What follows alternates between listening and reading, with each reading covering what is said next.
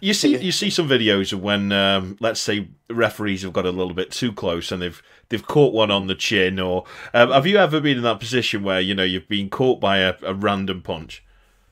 Well, I think if you look up the fight I did with the second fight with Bernard Hopkins and Roy Jones Jr., we had a little incident where when the bell rang, they kept fighting, and I had to get in between them, and I took blows from both sides. Sandwiched between two fighters. Yeah, Great. yes, and there's a classic picture of it. You can see Bernard landing a solid right hand to my back. Yeah. So you mentioned two amazing names there. You've been refereed for, Roy Jones Jr., Bernard Hopkins. Tell us about just the fighters themselves. Tell us about some of the fighters that you've refereed for.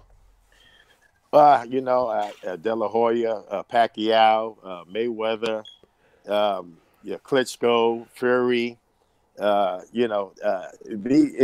These fighters are really, really amazing, and to see the physical condition that they're in, and which enables them to take punishment and come back.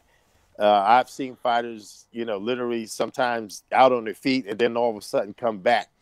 They're just amazing athletes, and I'm so proud and honored to be in there with these guys and girls.